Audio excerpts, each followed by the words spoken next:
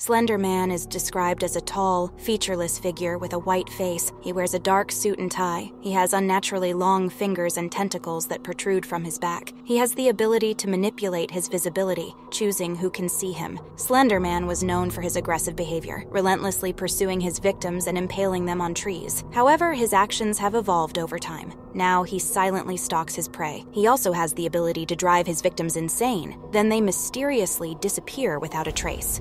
Slenderman's presence causes interference with electrical devices. However, capturing Slenderman in pictures is possible only when he is far away. He targets both children and adults, employing a more subtle approach with young victims. He gains their trust before luring them into the woods, ultimately causing their disappearance.